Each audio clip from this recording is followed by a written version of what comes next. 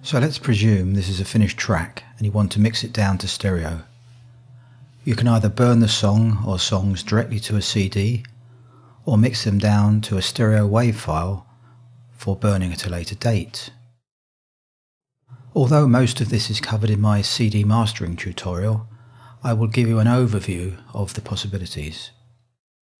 Before I do that, I'm going to quickly clean up the end of a couple of objects and add some fades. Grabbing the handle at the bottom resizes the object. Grabbing the handle at the top corner will adjust the fade setting. Just for the record, you can glue MIDI parts by selecting them and going to the menu item MIDI, glue MIDI objects.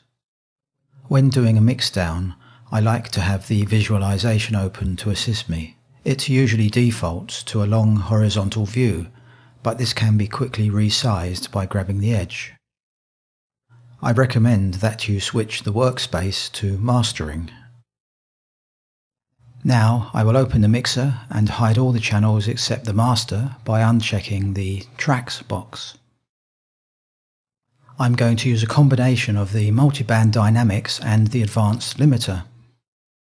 The Multiband dynamics gives you up to 4 bands of frequency control, and you can solo each band as well.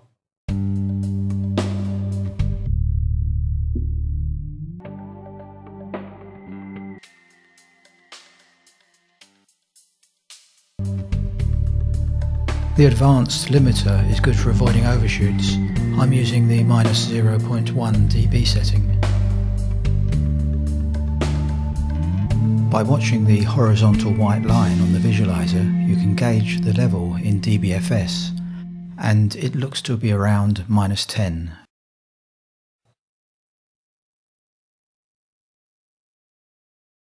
If you want to adjust the EQ, there's a 4-band master EQ.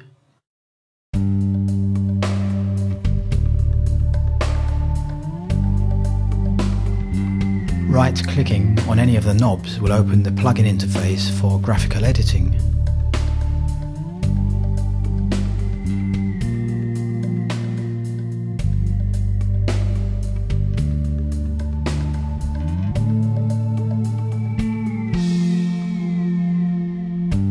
There's also the FFT real-time EQ if you need finer control over the frequencies.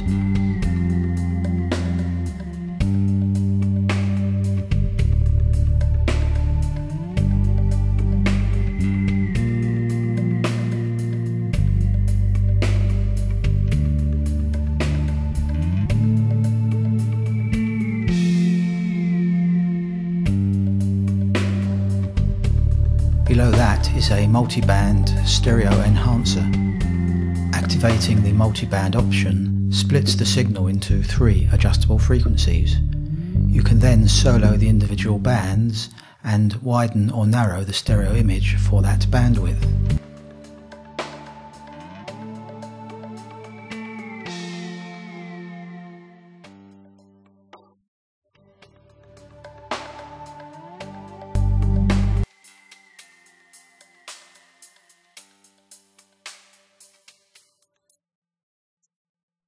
Although this plugin does need to be applied with discretion.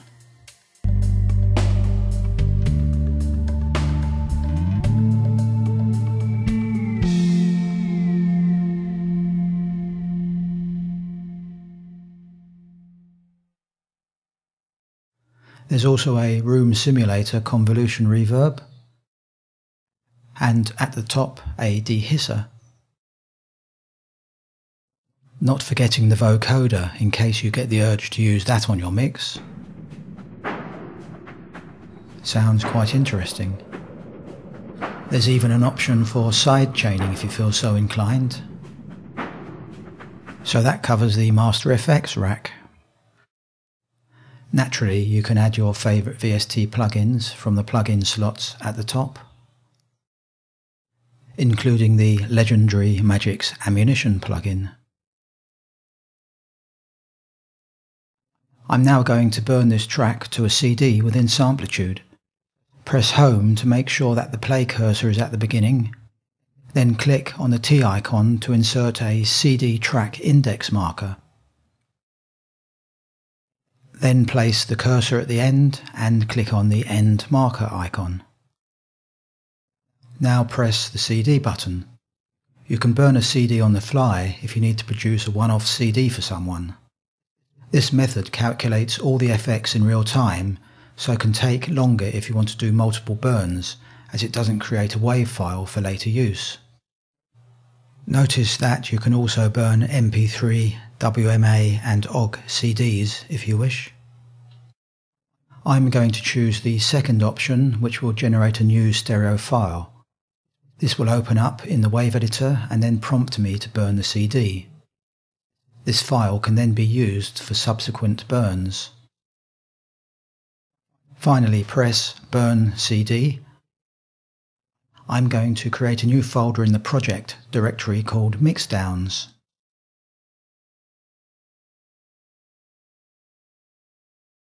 The track is now quickly rendered to a WAV file. Now it's just a case of choosing the burn speed. I'm going for ×40 to hurry things up. So that's it burnt to a CD. If you want to check the CD, go to File, Load Import, Import Audio CD Tracks.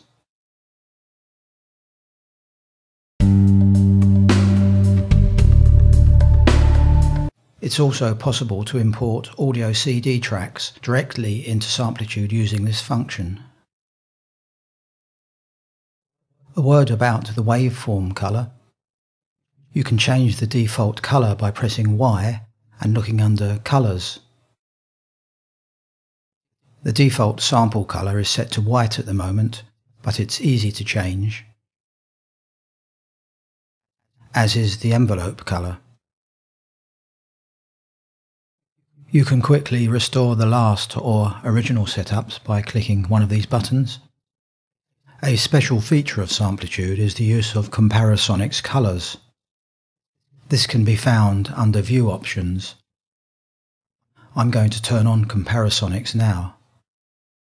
The waveform display color is based on the frequency content and is my preferred setting.